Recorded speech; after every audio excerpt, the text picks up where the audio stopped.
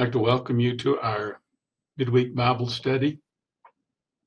This week we look at Ezekiel chapter 37, verses 1 through 14, the account of the Valley of Dry Bones. As we often do on Wednesday nights when we're able to gather physically in the same room, this week's scripture is also the text for this coming Sunday sermon. Studying the same text allows us to look at background, dig deeper on some issues than we might be able to do on Sunday morning, hopefully giving us a larger context and fuller understanding of the scripture, which enlarges the meaning for us individually and as a church family. So today I'd like to look at some history that leads up to the time of the prophet Ezekiel and his work among his people. Remind you of some of the kings in the early days of Israel, and we're going back hundreds of years prior to Ezekiel. Saul was the first king. He was followed by David, the great warrior king, who expanded the boundaries of the kingdom and brought great attention to Israel. He was followed by his son Solomon, who was a great administrator, great builder. He built the first temple in Jerusalem. He was able to continue the expansion of the kingdom, and Israel was solidified as a regional power at that time. After Solomon's death, there was conflict among the tribes, especially between the 10 tribes of the north and the 2 tribes of the south. Some of the reasons for the conflict involved taxation and the forced labor that people had to endure in order to support the ministry or the administration of the king. The result of this conflict, civil war actually, was 2 nations merged where they had been once one. The 10 tribes of the north maintained the name of Israel, and the southern tribes took the name of the predominant tribe, Judah. So now we have 2 nations, both much smaller than the original one nation, and both of them were under the influence, beginning from the very early days of the divided kingdom. Both of them were under the increasingly strong influence of the Assyrian Empire, which began to come into its own about the same time of the divided kingdom's beginning. Assyria, their empire, eventually stretched from modern-day Iraq all the way around to Egypt. And so understanding the geography of that region, because of this expansion, it was inevitable that both Israel and Judah would be influenced greatly by the Assyrians. Both of them eventually came to be under the sway of the powerful Assyrians. As siblings are wont to do, while the northern and southern kingdoms coexisted for about 200 years, there was an ongoing hostility between them. Many times they came to blows, so they had wars between them. And the result of the last war between the northern and the southern kingdom was that the northern kingdom sided with one of their neighbors, and Judah sided with Assyria, whose forces had come in to put down rebellion. Assyria won, being the stronger of the military powers. Assyria won. Judah was able to maintain its status as an independent nation, though moving forward they became virtually a vassal state of the Assyrians, continuing to pay heavy tribute. The northern kingdom, this is, and in 722, the northern kingdom fell to the Assyrians because of their military loss. The territory of the 10 tribes was absorbed into the Assyrian Empire, and many of the leading people of Israel were deported by the Assyrians. For the next 100 years, the southern kingdom, Judah, practiced a certain amount of independence, but they continued to be under the influence of the superpower of the day, which had changed. The Assyrians lost out to the Babylonians, and that's another story that does not hold our attention tonight. It's an interesting historical story how the Babylonians took over the Assyrian Empire. There were significant religious overtones in this takeover, if you want to go and read that sometime. But the Babylonians took over the Assyrian Empire and began to exert influence over the whole territory that the Assyrians had once controlled. This meant Judah is now under the influence of Babylonia or of Babylon, and they pushed back against this from time to time. The result was that Nebuchadnezzar, the king of Babylon, or of the Babylonian Empire, Nebuchadnezzar on several occasions brought troops to Jerusalem or to Judah, usually ending up in Jerusalem. And there were a number of campaigns against Judah, each of them resulting in deportations. The first deportation was in 597. Again, 10 years later in 587, the Babylonians returned. In 587, they destroyed most of the city of Jerusalem, including the destruction of the temple and the looting of all of the valuable parts of the temple and taking them back with them to Babylon. They returned again in 582, 581, and even took more people at that time. Ezekiel, the prophet whose work we consider tonight, was part of that first deportation in 597 BC. He and his wife were taken to Babylon, and it was there that he carried out his ministry and the work that we are looking at tonight and again on Sunday. Ezekiel was a contemporary of Jeremiah, the prophet, another prophet, and there were numerous prophets in this time, many of them unnamed, all of them, or the true prophets, all of them seeking to give out the word of God. But Ezekiel and Jeremiah are two of this time that we know we have a significant amount of information about their ministries, and we have collections of their sermons and their other actions in their attempt to get the message of God to the people. Jeremiah and Ezekiel differed in that Ezekiel was a part of that first deportation to Babylon, and so his ministry took place among the exiled people, those who had been taken to Babylon, and his ministry was directed toward them. They were on the sidelines now, watching from a distance what was going on in their homeland. Jeremiah was not deported, and his ministry took place in and around Jerusalem until he was forced by a group of war refugees after that last Assyrian, or at the time of that last Assyrian incursion. He was forced by a group of war refugees to go with them to Egypt, where he continued his ministry and his preaching. Ezekiel, like Jeremiah, preached judgment and hope. Ezekiel received his prophetic call in 593. He prophesied between 593 and 571. We know these dates because there are 13 very specific dates given in the book, and there's a chronological order to his messages. And so we don't always see that in the other books of prophecy, but Ezekiel's is laid out from beginning to end in chronological order. Ezekiel warned his fellow exiles. Remember, Ezekiel is in Babylon.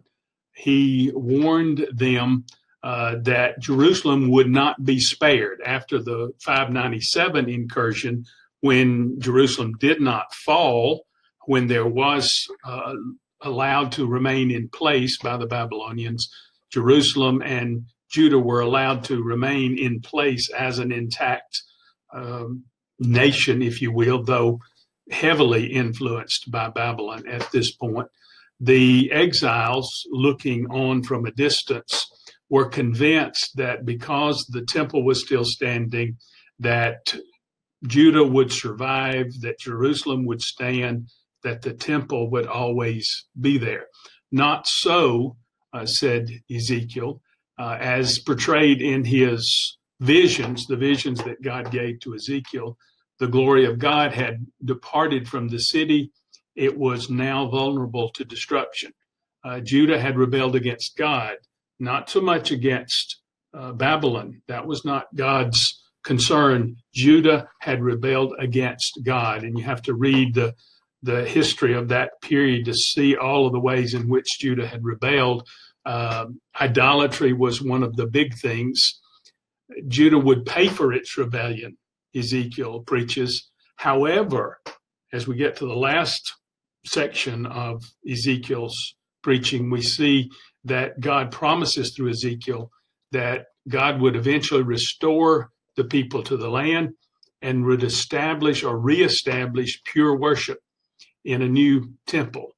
Ezekiel carried out the message, or put out the message of judgment and of hope in many different ways. There were prophetic visions, there were symbolic acts, he gave parables, and of course preached messages of both judgment and salvation. The book of Ezekiel is broken easily into three parts, or we can see three sections. The first section, chapters 1 through 24, were focused on the approaching fall of Jerusalem, which happened in 582. Chapters 25 through 32 prophesy judgment upon the surrounding nations, those nations that surrounded Judah. And then chapters 33 through 48, in which this week's passage stands, there we find pictures of the miraculous restoration of the nation and the system of worship that the nation carried out. Like many of the prophets who preceded him, Ezekiel denounced God's people for their sins, and he warned them that judgment was coming. Now, Ezekiel was out of a priestly background, so as a priest, he was very familiar with the temple and very devoted to the worship that went on in the temple. And so in one vision, he saw the glory of God leaving the temple, the polluted temple, and abandoning the defiled city. Imagine the exiles' despair hearing Ezekiel tell of this vision, understanding that their beloved city and their beautiful temple were no longer blessed by God. And through speeches and symbolic acts and parables, Ezekiel prophesied that the city would fall to the Babylonians, and then there would be more people exiled. But now God's judgment would not be limited just to those people. He would also punish surrounding hostile nations that had been hostile to Judah. He would punish them, especially Tyre and Egypt. But Ezekiel's messages held out hope, though God's people were scattered in exile.